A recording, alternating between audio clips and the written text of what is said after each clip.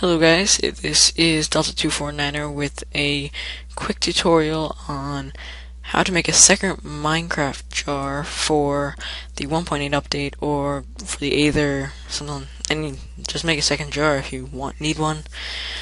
So first what you want to do is go to your start menu and type in %appdata % and fail % and then click on roaming. Go to .minecraft if I can, and then what you want to do is go to your bin, and you have Minecraft, and you may have other ones, but I have Minecraft Aether.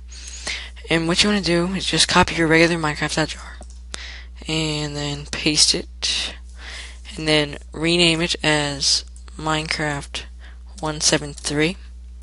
This way, when you automatically update your Minecraft, it will not get rid of your 173, and you can play your 173 worlds if you want, or play on your servers until they get updated. And that is it, pretty much. It's pretty simple. If you have any questions, comments, concerns, ideas, jokes, leave a comment below, and like and subscribe. Thanks for watching.